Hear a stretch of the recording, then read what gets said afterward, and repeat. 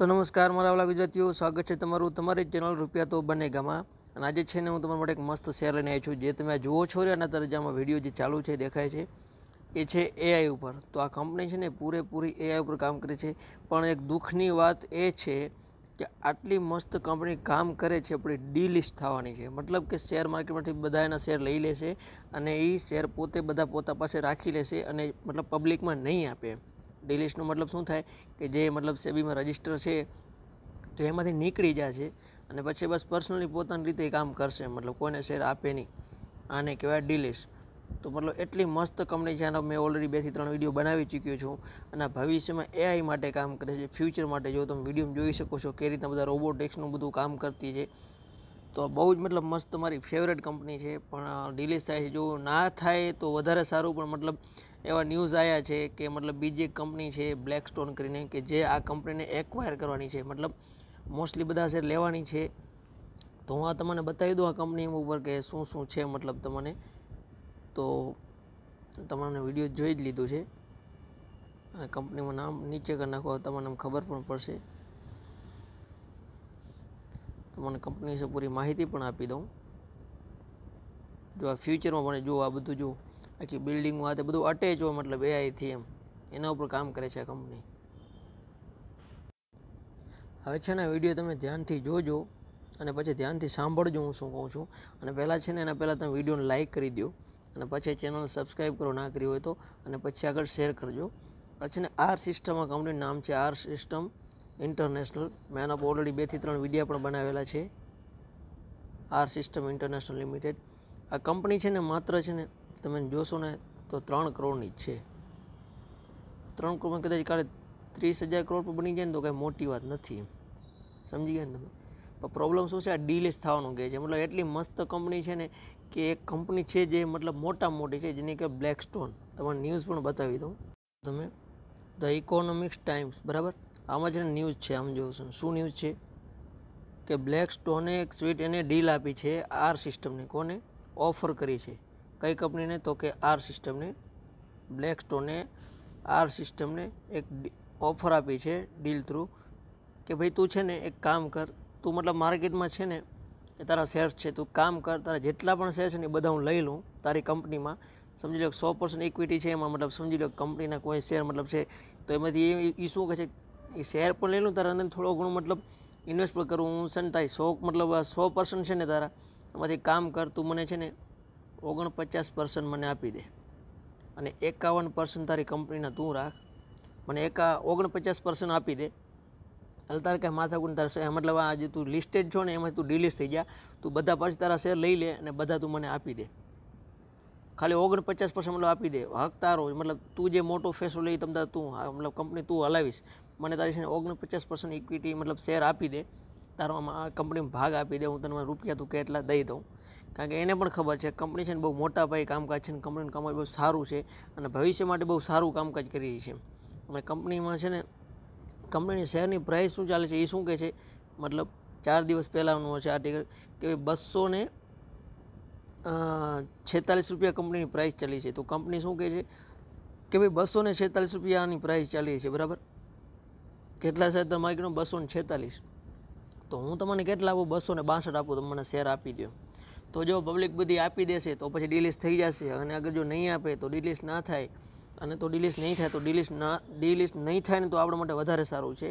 અને ભગવાન કરે કે એવું ના થાય એમ. કારણ કે કંપની એટલી મસ્ત છે ને એટલું રિટર્ન આપવાની છે ને કે અફલાતુન. મતલબ એ જે કામ કરી છે, મેં તમને જે વિડીયો બતાવ્યો ને, ભવિષ્યમાં એટલું મતલબ આગળ ગ્રોથ કરવાનું છે આ સેક્ટર આઈટીનું. આજે ટેકનોલોજીની એટલી મતલબ વિકસિત થવાની છે કે ના પૂછો વાત એમ.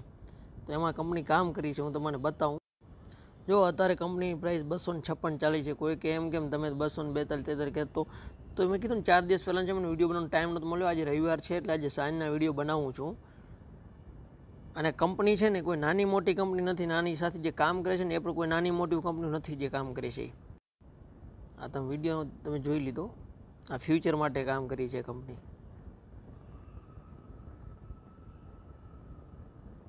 તમારે અહીંયા બતાવું ને કંપનીમાં તો એક જ મિનિટ તમને ખાલી તમે ડેટા જોશો ને તો તમને ધ્યાન આવશે કંપની શું શું કરી રહી છે ફ્યુચર માટે છે આ બધું. અને કંપની સાથે કેટલી મોટી કંપની કામ કરે છે. માઇક્રોસોફ્ટ પછી ઇન્ફોર, JDA એન ક્લિક વ્યૂ, આ બધી બહારની કંપની છે, આપણે નામે નહીં સાંભળ્યા હોય આ બધી મોટી કંપનીના. એમાં છે ને IQ ટેસ્ટિંગ. પછી અહીંયા તમને બતાવું, એક જ મિનિટ ખાલી. કંપની શેમાં કામ કરી છે? મશીન લર્નિંગ, પછી artificial intelligence, business analytics and automation. Company છે ને મોટી મોટી મતલબ જગ્યાઓ કામ કરે. આર્ટિફિશિયલ ઇન્ટેલિજન્સ એટલે પછી મશીન લર્નિંગ, રોબોટ્સ, આ તે બધું એમાં જે એમાં મતલબ ચીપ હોય, જે બધા રોબોટ બોલે કરે, આ તે બધું મતલબ જે હોય ને ટોટલ વસ્તુ એમ. પછી ડિઝાઇનિંગ સર્વિસ, UX એન્જિનિયરિંગ, પછી visual designing and mobile user experience. હવે આ કંપનીનું છે ને સર્કલ તમે જુઓ, cover review circle management, back office service, technical support and customer care using મલ્ટીલિંગ્વલ capability and global delivery platform છે આ. હવે તમે ધ્યાન દેશો ને તો એનું રેવન્યુ ક્યાં ક્યાંથી આવે છે કંપની કહે છે. નોર્થ અમેરિકામાંથી 68% આવે છે, યુરોપમાંથી 13% આવે છે, CACમાંથી 16% આવે છે, અને ઇન્ડિયામાંથી માત્ર ખાલી 2%. વિચાર કરો તમે, ઇન્ડિયાની કંપની છે, ભારતની જ કંપની છે, અને ભારતમાં જ ખાલી 2% છે. બાકીનું બધું મતલબ એ ટોટલ બહારથી કમાઈને લાવે છે. રેવન્યુ ઇન્ડસ્ટ્રી તો કઈ કઈ ઇન્ડસ્ટ્રીમાંથી કેટલું કમાય છે કંપની કહે છે? તો કે ટેકનોલોજીમાંથી 47% કમાવું સૌથી વધારે, બાકી ટેલિકોમમાંથી 9% છે, હેલ્થ કેર એન્ડ લાઈફ સાયન્સમાંથી 6% છે, BFSIમાંથી 14% છે, અને અધરમાંથી 24%. હવે એની ગ્લોબલ્સમાં પ્રેઝન્ટ ક્યાં ક્યાં છે, કંપની ક્યાં ક્યાં જગ્યાએ અત્યારે કામ કરી છે, ક્યાં ક્યાં એનું છે બધું. તો કંપની શું કહે છે, એનું ઓફિસીસ ક્યાં ક્યાં છે એની સર્વિસીસ સાથે?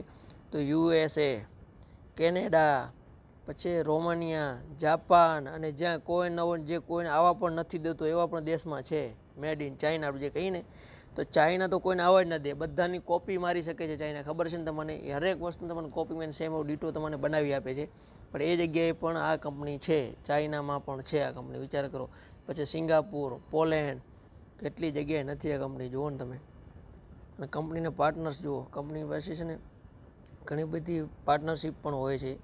તો કેની સાથે છે તમે જુઓ, મોટી મોટી કંપની, નાની નહીં, માઇક્રોસોફ્ટ, ગૂગલ ક્લાઉડ, અટલેક્સી, સ્નોફ્લેક, ઓરેકલ, ટેબ્લ્યુઝ, અને આપણે નામે ના આવડે એવું છે, SAP, UiPath.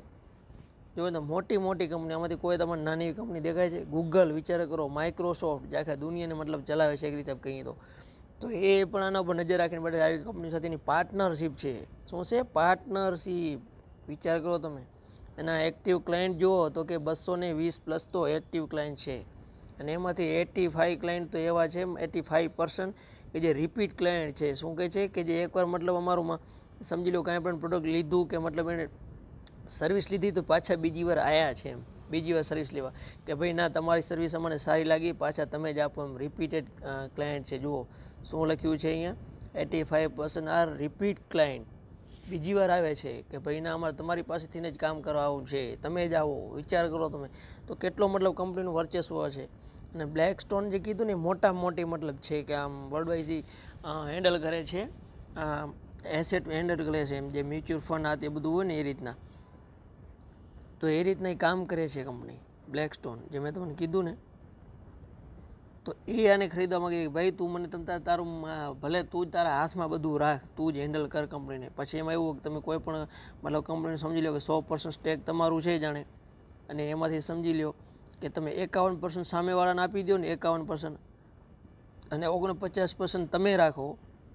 તો પછી શું થાય, જેણે આ 51% લીધું હોય ને એ કરે ને એમ તમારે કરવું પડે. પછી કંપની ભલે તમારી હોય પણ તમારો અમે ભાગ 49% મતલબ જેનું ભાગ વધારે હોય એ જે એમ કરવું પડે કંપનીમાં. તો એટલે બ્લેકસ્ટોન એમ કહે છે કે ભાઈ તું 51% રાખ, મને 49% દે, તું જેમ કરે છે ને એમ જ તું કરતું રહેજે, હું તને કાંઈ નહીં કહું, બસ તું મને છે ને તારી કંપનીનો આટલો હિસ્સો મને દઈ દે એમ. કારણ કે એને ખબર છે ભાઈ આ કંપની આગળ ભવિષ્યમાં બહુ સારું કરશે, કે આગળ તો બહુ જ ગ્રોથ છે એમ. જે AI તો હજી આવ્યું જ છે, સમજી લો હજી 4G એમાં આવ્યું ને 5G આવ્યું, હજી તો મતલબ ક્યાંય ક્યાં સુધી જવાનું, 10G 11G 12G જવાનું છે બધું. તમે ધીરે ધીરે ખાલી આ 2-5 વર્ષ ખાલી જવા દો, દુનિયા ક્યાં આગળ નીકળી ગઈ હશે. અને આવી કંપનીઓ એટલે મતલબ આઈટીમાં તો બહુ જ અત્યારે ગ્રોથ હમણાં દેખાશે. તમે ખાલી 1-2 વર્ષ જવા દો, એમ આઈટીમાં જેટલા તમે શેર લીધા છે ને એ બધા ઉપર જ રહેવાના છે, ઓલ ટાઈમ હાઈ ઉપર જ, યાદ રાખજો. તો આ કંપની ડિલિસ્ટ ના થાય તો સારું છે. જેમણે શેર લીધા છે એ લઈને રાખી દે અને મતલબ કંપનીને વેચે નહીં. અને જો પબ્લિક મતલબ ફાવી જાય પબ્લિકનું જોર તો સારું છે. તો કંપની નહીં થાય તો પછી કંપની આમ જ રહેશે, તો ડિલિસ્ટ નહીં થાય. આનું શેર પેટર્ન આપણે જોઈ લઈએ ને તો પબ્લિક પાસે કેટલું છે અત્યારે, તો મતલબ 49.93% છે. લાસ્ટ અત્યારે ડેટા છે ક્યારના, ડિસેમ્બરના. તો કેટલું છે પબ્લિક પાસે, આમ જો 47.93 છે. કેટલા 47.93% છે. અને બાકીનું બધું પ્રમોટર પાસે છે. અને આમાં એફઆઈ વાળા પણ 0.40% જ છે. કંપની એટલી સારી છે ને, મતલબ કે શું કહું. પણ હવે આ ડિલિસ્ટ ના થાય તો સારું છે. મને પોતાને પણ અંદર થાય છે કે ના થાય ને ડિલિસ્ટ તો સારું છે. કારણ કે આ જે રિટર્ન આપશે ને એ લગભગ કંપનીઓ નહીં આપે એમ. અને રિટર્ન ના આપે તો કાંઈ પછી આ જે ફ્યુચર માટે જે ભવિષ્ય માટે કરે છે ને, મતલબ તો એમાં જે મતલબ આમાં જે રિટર્ન હું આમાં જે માનું છું એ મતલબ ક્યાંય નથી માનતું એમ. બાકી તો એવું નથી કે મતલબ થઈ જાય તો થઈ જાય. આપણે બીજી એવી ઘણી કંપનીઓ છે જે મતલબ સારું રિટર્ન આપવાની છે, એવું નથી કે નથી આપતી એમ. એ પણ આપે છે. આનું તમે જુઓ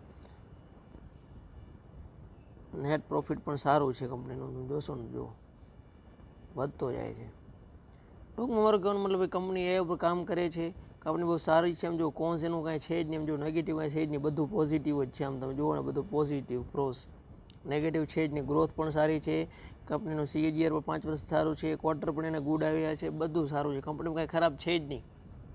તો લીધાવાળાને પણ ખબર હોય આ કંપની કાંઈ ખરાબ છે જ નહીં, તો ભવિષ્યમાં પણ સારું કંપની કરવાની છે, તો પછી હું અત્યારથી લઈ લઉં એમ. તો એટલા માટે ડિલિસ્ટ ના થાય તો આપણા માટે વધારે સારું છે. કંપની બહુ સારી છે. એટલા માટે થોડુંક મને ઉત્સુક આ બહુ દુઃખની વાત છે કે જો આ ડિલિસ્ટ થઈ તો એમ. બાકી કંપની તો ઘણી સારી છે. આઈફેલ ઇન્ડિયા મેં તમને જેમ કીધું એ પણ સારી છે. રાઉડ મોબાઈલ એ પણ બહુ સારામાં સારા, બધા મતલબ આઈટીની જ કંપનીઓ છે એમ. તો ભવિષ્ય બધાના સારા જ છે, કોઈને ખરાબ નથી. આ એક કંપની ડિલિસ્ટ ના થાય ને તો વધારે સારું એમ. પછી જે થાય આગળ જોયું જશે. અગર ડિલિસ્ટ થઈ પણ જશે તો પણ તમને ખબર પડી જશે ને હું પછી તમને પાછો એક વિડીયો બનાવી પણ નાખીશ. તો અને આગળ પણ હું વિડીયો બનાવતો રહીશ. જે સારી કંપની છે એના માટે હું તમારો વિડીયો બનાવતો રહીશ આવા જ. અને વિડીયો તમને પસંદ આવતો હોય તો લાઇક કરજો, શેર કરજો અને સબસ્ક્રાઈબ કરજો ના ભૂલતા. મારા વાળા ગુજરાતીઓ, ધન્યવાદ. મળીએ નેક્સ્ટ વિડીયોમાં.